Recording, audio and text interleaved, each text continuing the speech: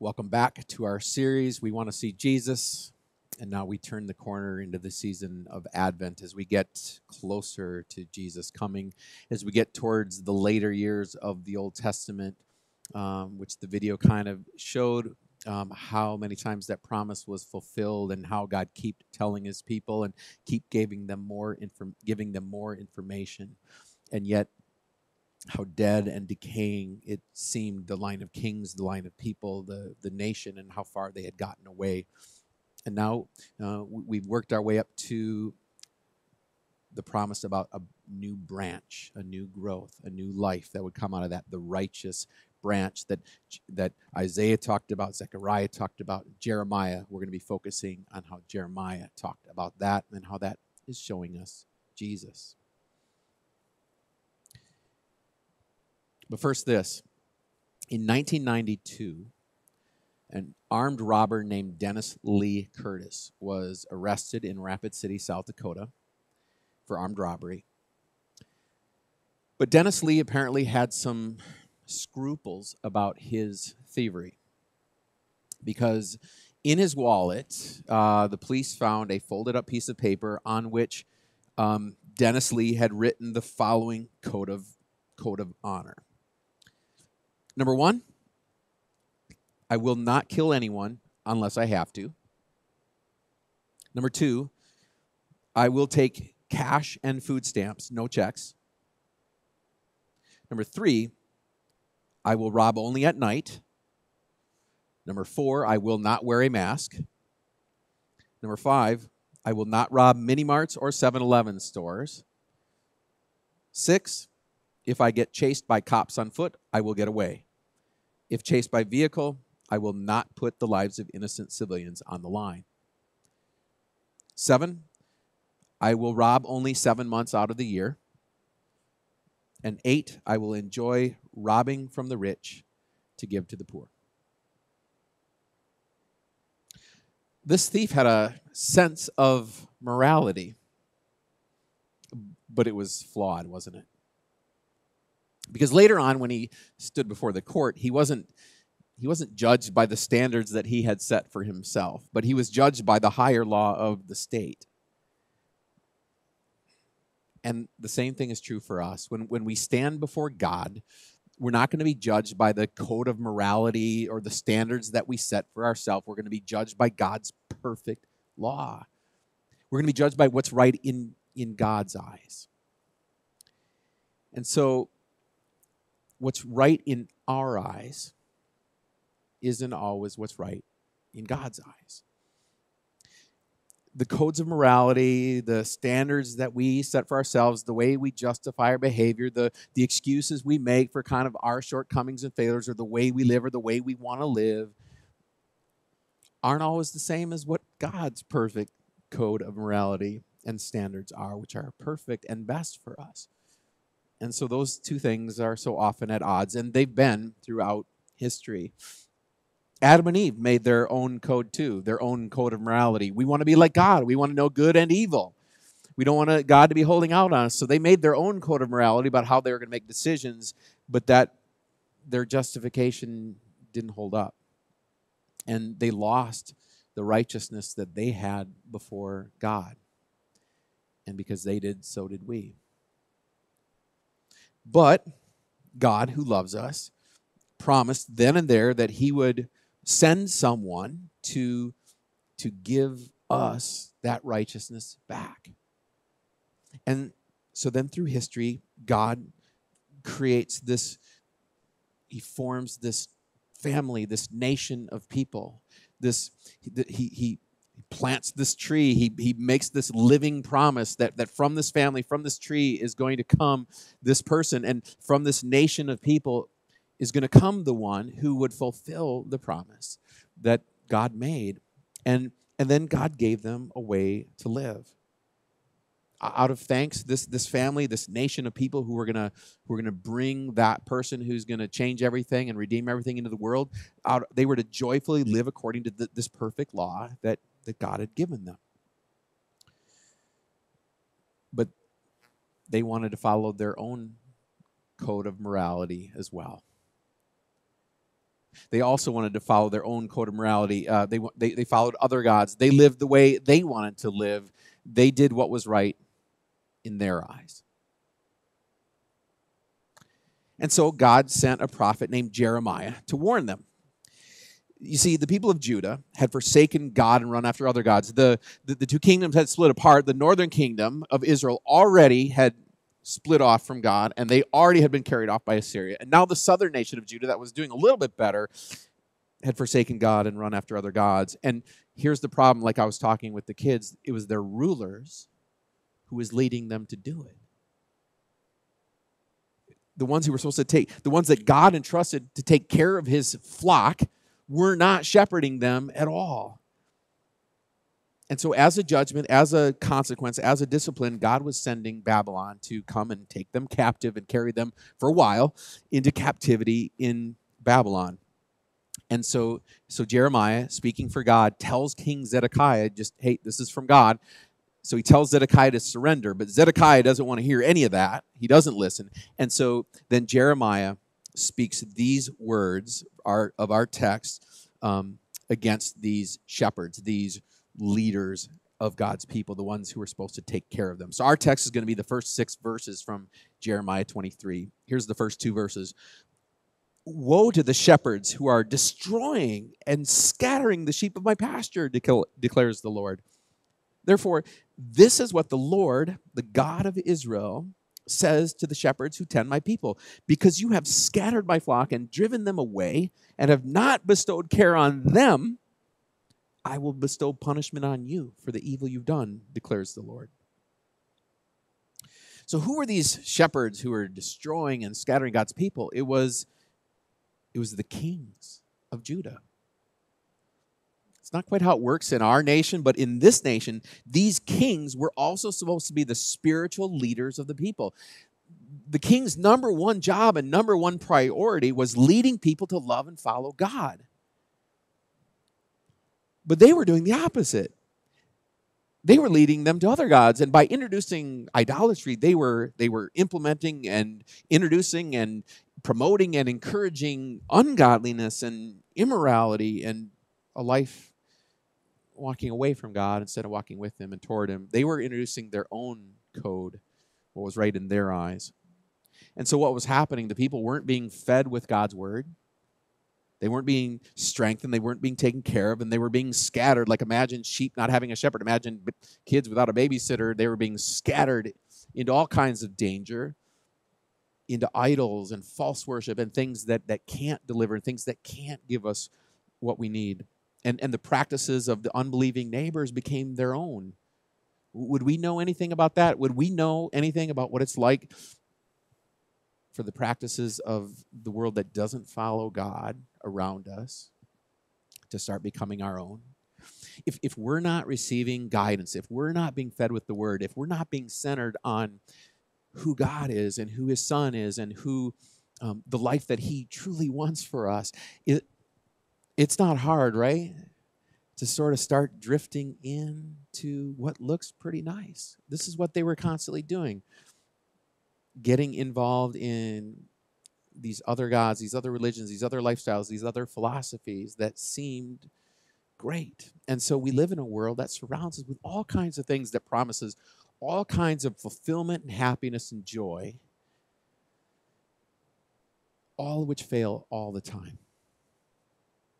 And that is what's happening to the people. They're being scattered, and I think we know how that works. I think we know how it works to kind of just start adopting the practices of people around us who don't know God and who wouldn't have our eternal well-being in mind. If the leaders we look to for spiritual formation aren't directing us to the Word of God, which is what we need,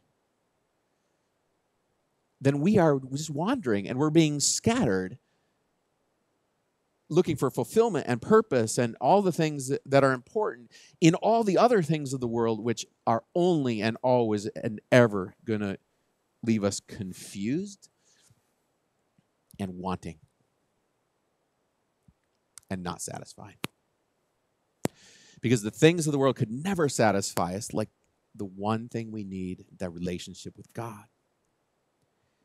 So God says to these shepherds, because you have not attended to their needs, I'm going to be attending to your needs. It's kind of neat how he puts it in the Hebrew. He's really getting into their faces here. You haven't attended to them, I'm going to attend to you, all right. And he's then going to talk about this punishment. They're going to be carried off into captivity for a time to show them how important this is and to show them what it's really going to be like. You want a life without God? I'm going to show you what that's like for 70 years. Why? Because they had turned away from God. Because they were acting like, well, they were acting like a lot of people act today. Fickle. Following God when it suits you, and then not following God. Following God when it's handy to, and then not following God. Doing, like what works for me or what feels comfortable, but the moment it stops feeling comfortable, I'm just going to pull back. Right? In and out. They would follow God for a while and then not follow God for a while. They would follow God for a few years and then follow other gods for a few years. And it depended who's on the throne. It always depended who was on the throne.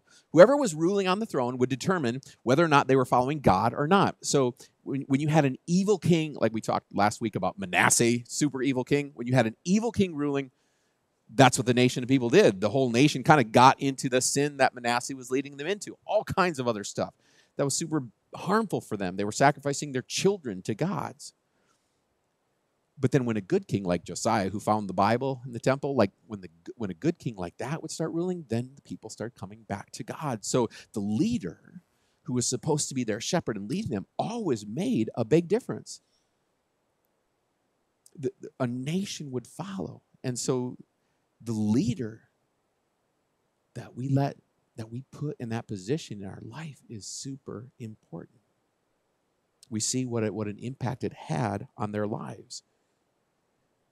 So that's our second point. Your relationship with God is related to the ruler of your life. Your relationship with God is directly related to the ruler that you have established on the throne of your life. See, God was addressing the leaders in these verses, but the people weren't without guilt either, and neither are we. Because we allow people to sit on the throne of our heart and life. So who do we let sit on the throne of our heart?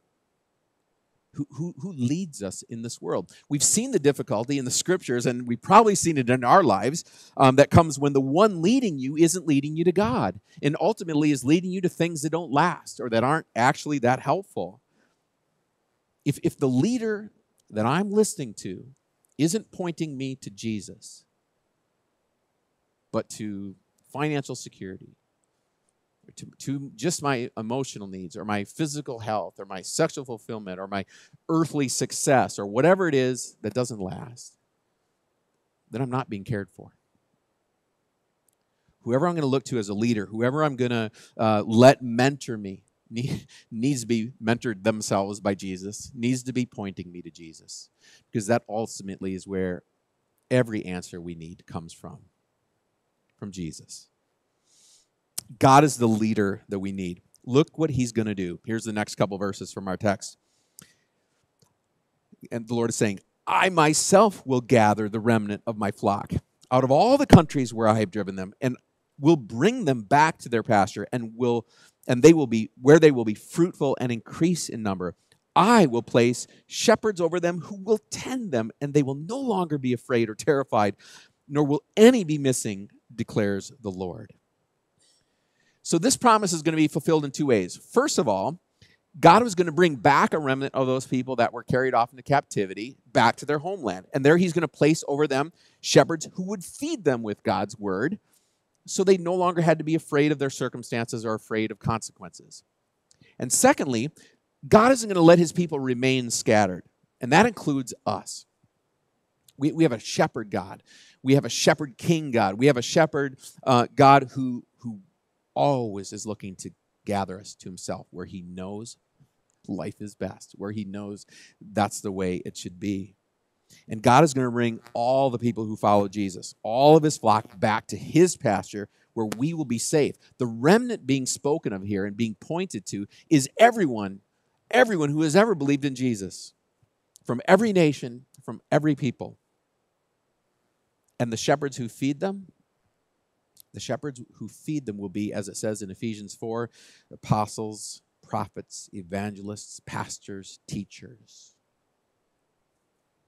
And those shepherds that feed God's people are being faithful when they're warning people against error, against the things that are harmful and dangerous for them, and when they are comforting people with the good news of forgiveness that's found in Jesus. Then Jeremiah shares this awesome promise. Verse 5. The days are coming, declares the Lord, when I will raise up for David a righteous branch, a king, who will reign wisely and do what is just and right in the land. So all of a sudden, in the middle of this sort of prophecy where the leaders are being chided a bit and corrected a bit, all of a sudden this beautiful promise comes of what God is going to do and who he's going to bring. Now, in going back farther, in 2 Samuel 7:12, we heard God tell King David, God says this, when your days are over, I will raise up your offspring to succeed you, who will come from your own body, and I will establish the throne of his kingdom forever. Not just a few years like Solomon was going to, David's son, but your kingdom forever. So God is pointing to something longer lasting here. And then the prophet Isaiah repeats it from chapter 11. Isaiah says, a shoot will come up from the stump of Jesse. Jesse was David's father. A shoot will come up from the stump of Jesse. From its roots, a branch will bear fruit. So this dead tree, there's going to be a branch that bears fruit. And then in chapter 4, Isaiah writes, in that day, the branch of the Lord will be beautiful and glorious. And then the prophet Zechariah, the Lord tells Zechariah, I'm going to bring my servant, the branch. And in chapter 6, he says to Zechariah, here is the man whose name is the branch, and he will branch out from this place and build the temple of the Lord. We want to see Jesus. Here he is. This is a promise of Jesus. Jesus is the branch. Now, the Hebrew word for branch, tzemah, means a new shoot or growth. Because when I normally think of a branch, I think of like a big, thick, branch with bark on it and stuff like that. This is not a big bark-covered branch that's growing out of the side of the tree.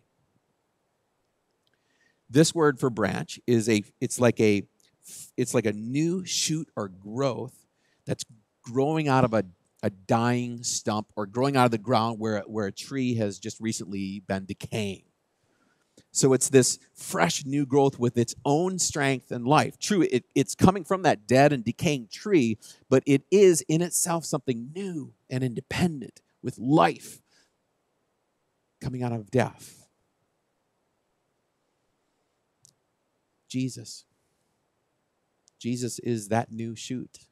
Jesus is that new branch of David. David, who was this man after God's own heart, and then who after him all his sons and their sons and the grandsons and all that line had the succession of kings and sons who followed him had become decayed and lifeless like a dead stump. They had lost their connection with God. But here Jeremiah is giving us hope, because out of that death and decay and hopelessness, out of that, a new shoot is coming, a new branch is coming. The seed that was promised Adam and Eve, it's coming. The seed is coming, this new shoot, this new growth, this branch, the king is coming. Jesus is coming. Even though what we see in all those wicked kings was hopeless, the promise is still alive. Okay, new life is coming with Jesus, who is righteous and who reigns wisely. Not like these current shepherds of the day. So then the Hebrew word for shepherding a flock can also be translated as to rule or govern, especially when it's used in connection with a king. So a good king is not someone who rules over people for his own benefit. A good king is someone who takes care of his people and looks out for their interests and rules over them for their benefit. And isn't that why David was such a good king? Because think of how David was raised. He wasn't a career politician or anything like that. His father wasn't a king. David grew up in a field, Shepherd, learning how to be a shepherd and taking care of sheep. And David was willing to risk his life to protect those sheep, even if it meant going to battle against a bear or a lion. And when David then became a king, he took that same shepherd heart with him. And so he cared for his people physically in battle, but also spiritually by leading them to follow God, the God that he failed and then repented and came back to. David was imperfect. He failed time and time again, but he repented because his heart always belonged to God, even though he fell as awful and bad as we do. And so spiritually, he led his people to serve the true God. Jesus is the ruler that we need on the throne of our hearts. Because like David, Jesus was a shepherd king. Mark 6 says this: when Jesus landed and saw a large crowd, he had compassion on them because they were like sheep without a shepherd. So he began teaching them many things. Jesus taught them. Jesus encouraged them. Jesus served them. Jesus died for them. Jesus trained his disciples. He empowered them to go out in his name. He took care of them. And from his throne in heaven, Jesus is still our shepherd king today. He watches over us and cares for us. He provides pastors and teachers and mentors to feed us, to shepherd his people. He watches over his flock. In times of temptation, he stands between us and Satan. In times of weakness, he carries us. In times of death, he gathers us to heaven. Jesus is our shepherd king. Then verse 6. In his days, and this is being written 700 years before Jesus is born. In his days, Judah will be saved, and Israel will live in safety. This is the name by which he will be called, the Lord our righteousness. The Lord our righteous Savior.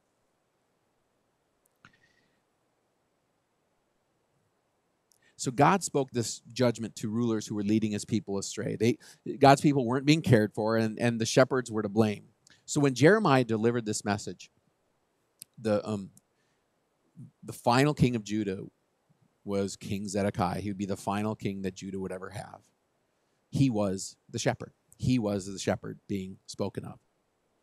And so Judah was going to be taken into captivity in Babylon, and so Jeremiah then prophesied that this was God's will, and that the people of Judah should just accept God's plan of punishment and restoration and submit to Babylon and just surrender and go through this. But Zedekiah wanted none of that. Zedekiah had other plans, so Zedekiah rebels against Nebuchadnezzar. He rebels against the king of Babylon. It didn't go so well for Zedekiah. And so the city of Jerusalem was surrounded by the Babylonian army, put it under siege. Zedekiah tries escaping in the middle of the night, but he's captured by Babylonian troops, who then execute his sons in front of his eyes and then gouge his eyes out. Zedekiah. Zedekiah, whose name meant, the Lord is my righteousness. Kind of ironic, huh? Because in so many ways, the Lord was not Zedekiah's righteousness. And Zedekiah was far from righteous. He didn't listen to God. He allowed idol worship. He didn't lead people to God. He led people away from God. He was unjust, unethical, unfair, unkind. He was righteous in his own eyes. He had his own moral standard, like the thief in Rapid City. Like you and me, who often make our own moral standard and live by those instead of God's. But righteousness is what God wants from us. A rightness with God and others, a straightness with God and others. Zedekiah didn't have either. So God says, here's what I'm going to do. I'm going to raise up a new king, a wise king, a righteous king. And he will save the people, and he will be righteous. In fact, this is the name by which he will be called, the Lord our righteousness. So not only would he be righteous, he would be our righteousness. Jesus lived a perfect life of righteousness in our place, and then he died to pay for our sins, and God accepted that as the full payment for the sins of the world, and he declared the whole world righteous for Jesus' sake. So he took our sins, he gave us his righteousness that we could never have gotten on our own. And so Jesus is our righteousness. Just look at that little three-letter word, our. Jesus didn't come here just to show us how righteous he was. He came here to be our righteousness. So what does that mean for you and me? When God asks you, did you keep my first commandment? Did you always put me first in your life? Did you honor me above every other thing? Did you think about me more than anything? Was I first place in your heart and life? Did you love me more than everything else in this world? You can say, no, Lord, I didn't. I must confess my sins. I can't hide them from you anyway. But Jesus did. He always honored you perfectly. Always. Even when he was dying on the cross, because you had to forsake him, he still honored you perfectly.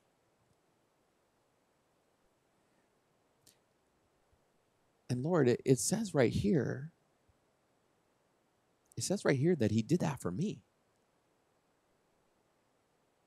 It says right here that he's the Lord, our righteousness. So did I keep the first commandment? Yes, I did. Jesus kept it for me. Friends, Jesus has brought us out of Babylon. He's brought us out of the land of slavery and bondage, and he's brought us into the land of Israel, the land of promise and blessing. We once were slaves, but now we're free in Jesus. We once were living without hope, without any future, but now we have the hope of eternal life. We once were like scattered sheep wandering about without a shepherd, lonely, afraid, lost, in trouble, in danger. But now the Lord, our righteousness, has brought us safely into his flock, into his fold. Now we have brothers and sisters in Christ who can watch out for one another. We're protected and we're guided by his hand. And we fear nothing, not even death. Because he's promised to always be with us. And when God looks on us now, he sees Jesus' life as if it had been our life. He sees our life as it had been Jesus' life. He doesn't see the sin. He doesn't see our disobedience. He sees people who have been forgiven of their sin. He sees people who are living in obedience to his will. And so he accepts us. He blesses us. And he rewards us. As if all that Jesus did had been done by us, his believing people. And that's why the Lord is our righteousness. Let's pray. Lord, thank you for, in our life, in our world where it seems hopeless, where everything is dead and decaying, you came to bring life, new hope, life out of death, a new beginning, a new start in every one of our lives.